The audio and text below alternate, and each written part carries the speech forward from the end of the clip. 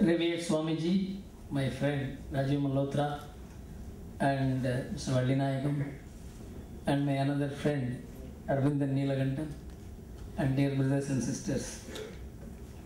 See, I know Rajiv for a very long time, so there is something in him to take up this task. I always knew him as an intellectual with a sense of arrogance which independence vests in an intellectual. And so many people used to fear him, that he can be very offensive when it comes to truth, and he can tell the truth as bluntly as truth itself can.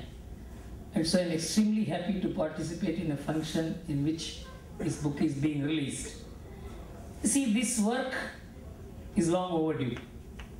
There have been a lot of efforts to expose the kind of machinations that's going on to pervert our nationalism, pervert our past, pervert our great heroes, pervert even our spiritual personalities like Thiruvalluvar. Questioning, is Thiruvalluvar a Christian? And the entire Saiva Siddhanta is being perverted as a byproduct of Christianity. You can understand the extent of damage that this kind of perversions can cause in a society in which there is no organized effort to counter these things. We are not an organized society, and that is our strength. We are not an organized society, and that's our weakness. Organized societies collapse, and collapse very easily. Societies which are not organized like us, they do not collapse, they decay. So we should not allow our society to decay for want of initiatives. You know, this society which was never organized, in the sense in which organization means in the West particularly, it had an organized mind. It was organized around the idea of dharma, a non-formal moral order.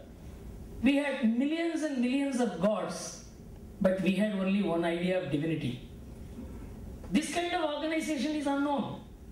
We have survived. We are great survivors. But we don't want to be merely survivors.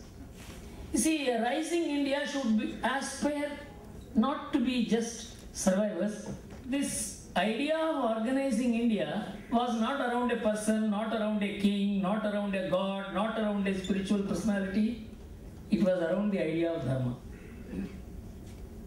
That's why this country is incapable of being shaken up, because that idea can never be shaken up. Every king, every spiritual leader, every movement has always strengthened this idea of dharma. But the secular India has demeaned the idea of dharma. But secularism, in the sense in which it has been understood in the West, has been drawn into our public discourse, and it has distorted the mind of India.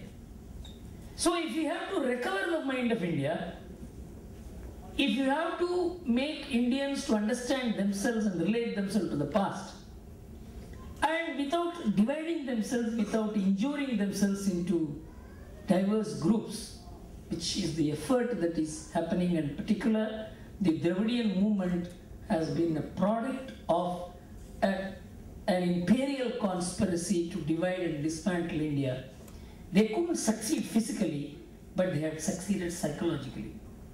The recovering process needs to be initiated, because the physical political structure which the Dravidian philosophy yielded is decaying today.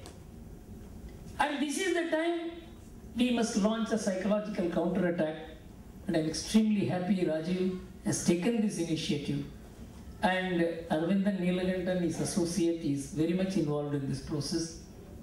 And the event today, it's a small event, but it is the seed idea that is getting generated here. Any idea is a seed idea, whether it is destructive or positive. Here is a positive idea which is being seeded here,